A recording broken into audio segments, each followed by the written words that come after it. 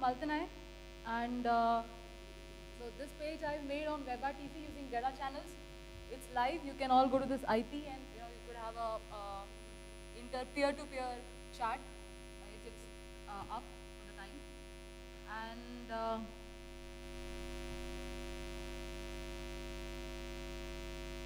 this is the topic which we are discussing today. It's about, it's not just IoT, it's like how do you have media streaming in IoT over WebRTC. So before that, how many of you know what is WebRTC? Come on. 1, 2, 3, 4, okay, great. 5, 6, cool. So WebRTC is all about real-time communication, okay, on the web. So initially, as we know, the web-based communication, VoIP, was Skype, Facebook calls, 2, 3 Viber and stuff like that. Then, then people started to view it as a very potential source, and it became standardized. Now it's a standard Google, Mozilla, Opera supported technique of doing video calls over the internet. Using WebRTC, you could just open a web page and make a call to the other person without having any installations, plugins, downloads, Flash, Silverlight, nothing. It's just simple. It's in the browser. You can use it from your phone, tablet, mobiles, anything. Just peer-to-peer communication. All right. So from there, so this is a bit about me. I am in telecom industry for the past 4 years, and this is what this is the book I've written. This is the blog I maintain, and that's it. So.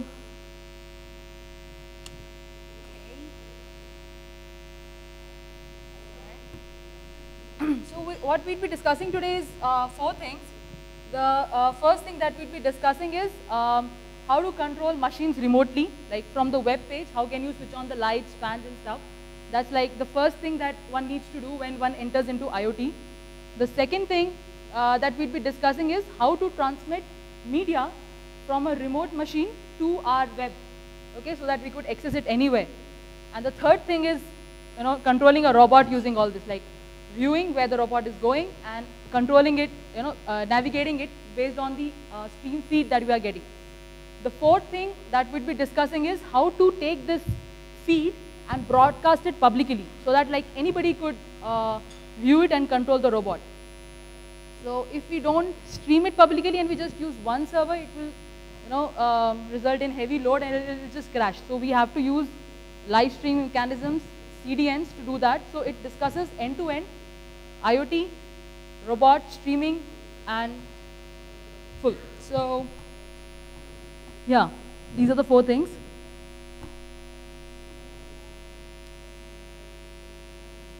So this is like plain IoT. I drew this myself, but we see stuff like this about IoT all the time. So for the first thing, the basic IoT, controlling light fan from your, from the web page. These are the basic components required. So I have the B model, Raspberry. I have a SD card, and for the communication, I just use my dongle, the 3G dongle, and I could not bring the motor, but the LEDs are there. So I just control this using the web page. So this is Raspberry Pi. It's like you know about Raspberry Pi, right? Yeah. Okay. So this is a simple switch. So basically, we just activate the GPIO from a PHP script, which is hosted on a server. Okay. And this is a relay. We obviously need relay to connect machines in real time.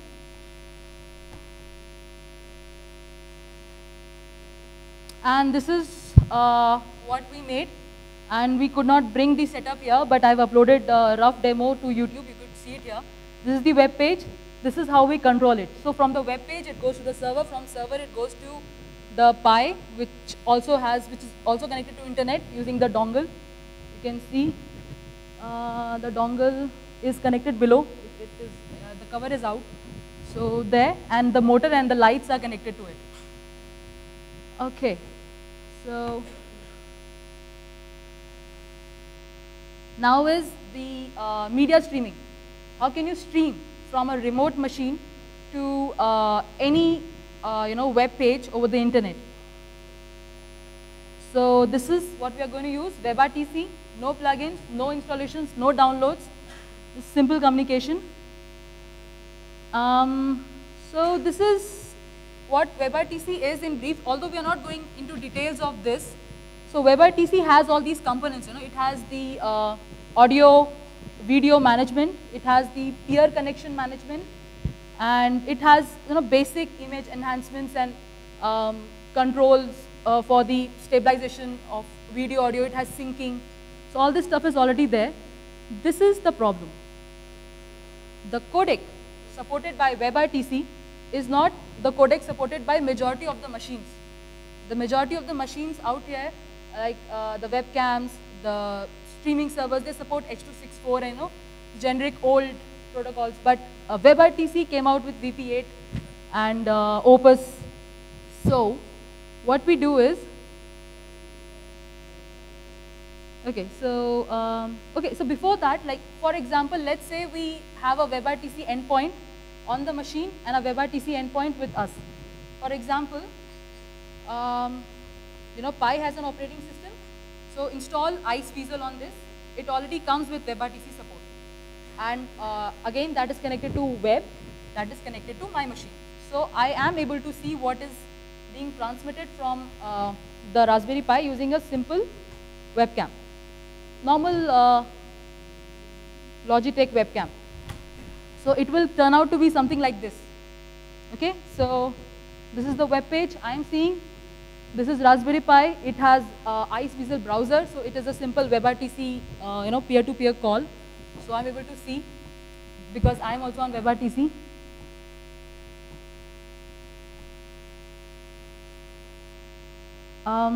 Yeah, supposedly we don't consider the transcoding right now. Let's say it is just pure WebRTC to WebRTC.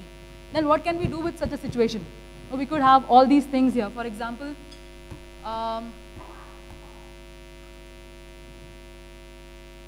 okay, so this is like image, this is movement detection. So these buttons you see, it detects where the movement is. How does it detect? I have one level abstraction. So this is how it detects. It has differential pattern. So with just a media stream coming from a Raspberry Pi machine, you could have multiple things. For example, I'm just taking video here. You can also take audio. You can do face detection, movement detection. You could have surveillance cameras and detect motion, and it can trigger your web page from any part of the world. Okay.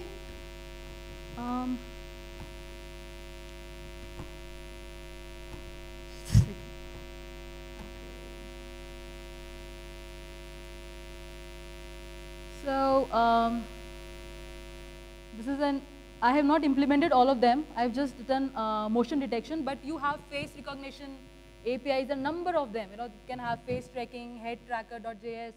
For audio recognition, you can have multiple things. This web audio API provided by, it's getting standardized by all browsers. Then you have 3.js and you have WebGL. These are all about motion detection and virtual reality, augmented reality, mostly augmented reality.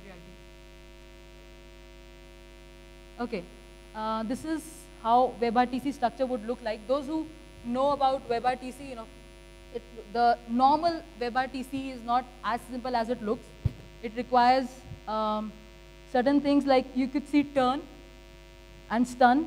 So stun is inside turn. So let's consider just turn. Turn is all about our firewall traversal. The video packets by themselves, they cannot traverse your firewalls and enterprise policies. So you need turn server for that purpose. And there is an open source turn server provided on source code by, it's called CoTurn and RFC 5677. So these are all open source products, by the way. There's nothing proprietary, nothing closed source. Everything is out there. All the source code is available.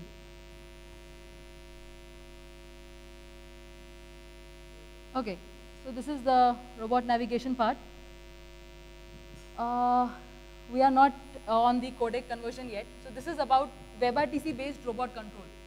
Okay, so suppose now that we are getting the media stream and we can access the light bulb fans. So how do we combine all that to make a robot? So for that purpose, the essential thing here is the ECU. Okay, so ECU is the electronic control unit. Almost all the robots have it. It comes in various ways. I just use Arduino because I'm not really into electronics that greatly. So you can use an Arduino chip, and you can use Arduino to control the DC motors, and that will control the rear wheels. The front wheels just go wherever the flow is. And with the Raspberry Pi, of course, I have the webcam connected. The battery is connected to external power source.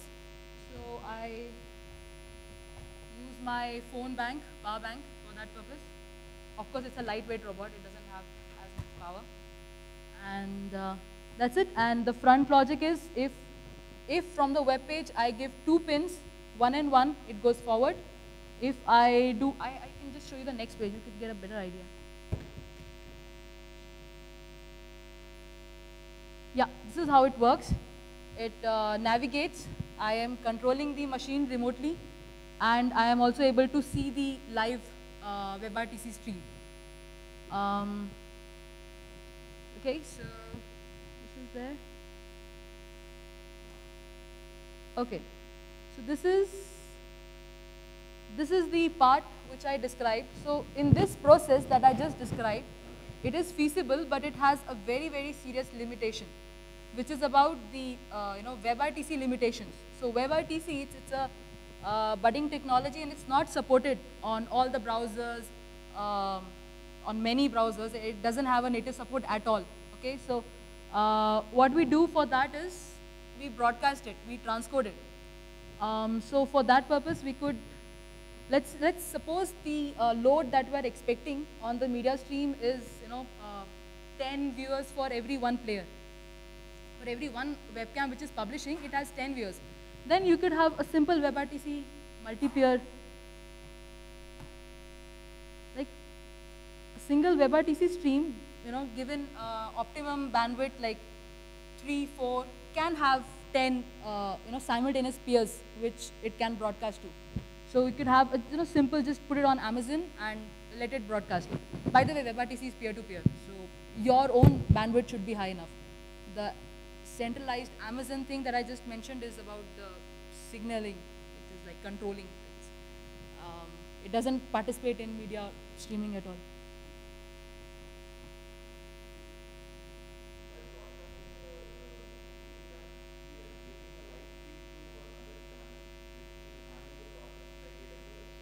That will come at the end. So by broadcasting, I mean I just want multiple viewers for single publisher. So it could be channel, it could be my own algorithm, it could be through relays, as you could see here. So I tried all the 4 alternatives, and right now the 3rd alternative that I show here, I go with that. So this is like, suppose we have more than 10. Suppose for every 1 publisher we have like 20, 30 viewers. Then 1 machine cannot stream to so many peers. It cannot have a simultaneous peer connection. It will crash. Okay, it will just hang. So what we do is we have our publisher, which is coming from the Pi. Then this is the relay points. So 1 relay point will take the stream, put it on another 3 different channels. Then that 3 different channels will go to 3 different relays. They'll put it on 3 more different channels. So like that, like a fusion reaction, it just spread out.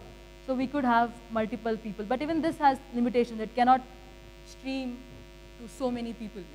For every 1, we could have like 24 maximum. Maybe stretch it, have really nice bandwidth, 35. That's it. If you are expecting load of like 100, 200, thousands, then this is the way to go. This is what I've been telling from the start.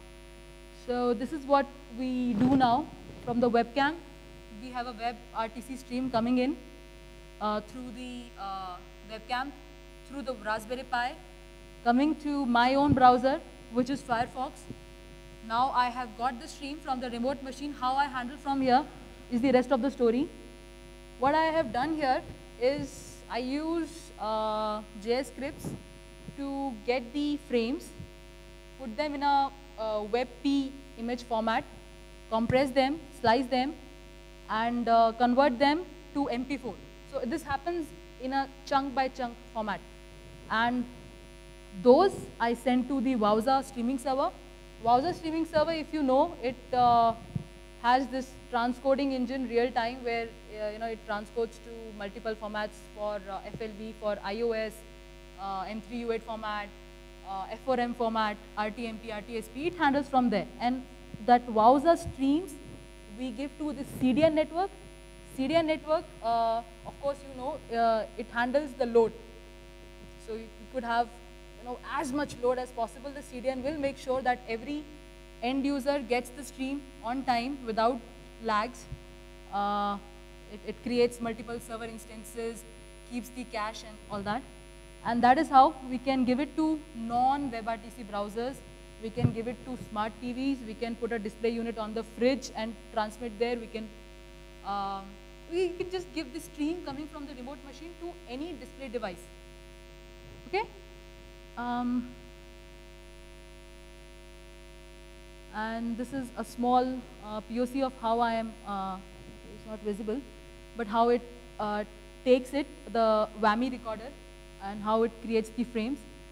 The key thing here is achieving a frame rate decent enough to, to have the quality thing in between. Because right now, with everything I have tried, multiple approaches, I cannot reach a different frame rate, and if the frame rate is there, then there's no quality. So that is the challenge right now, but there is a solution. WebRTC in few months, I guess, will have H.264. So is the declaration in documents. So when that comes, we could have WebRTC doing great things. And this is pretty much the end. So it is, as you see, it is very cost effective. I have used basic products. There is no proprietary, software or hardware that I require to do all that I've done. It can be expanded to multiple domains, like you could have machine learning, augmented reality, sensor to server, anything that you want to do with IoT and media streams. And that's pretty much it. Okay. Thank you. Yeah.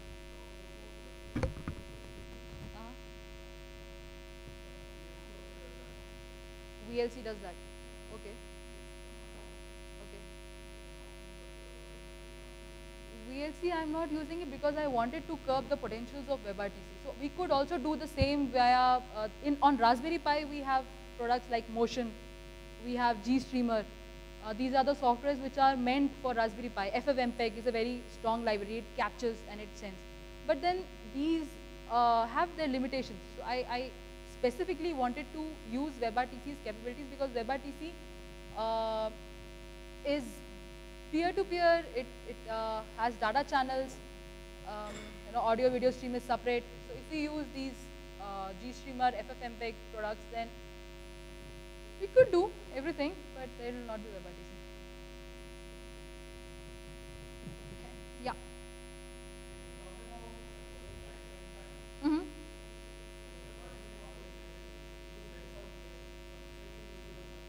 Yeah, so controlling lights and fans, we just need to send any text from the web page to the PHP script running on Pi.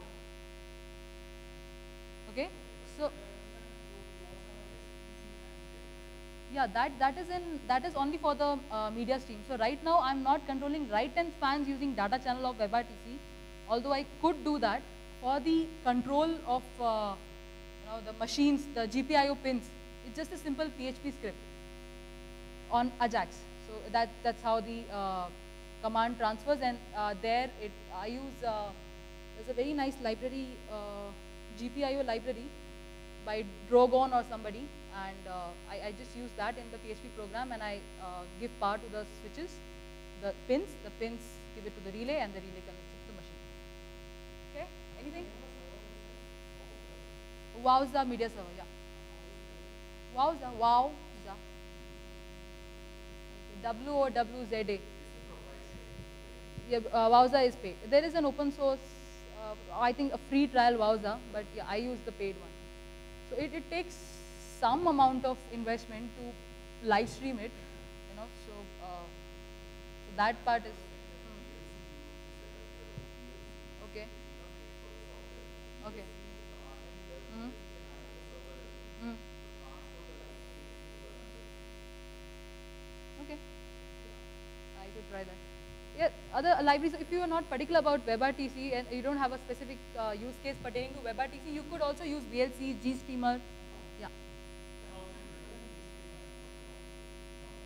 Uh, so Wowza does multi-format transcoding, real time.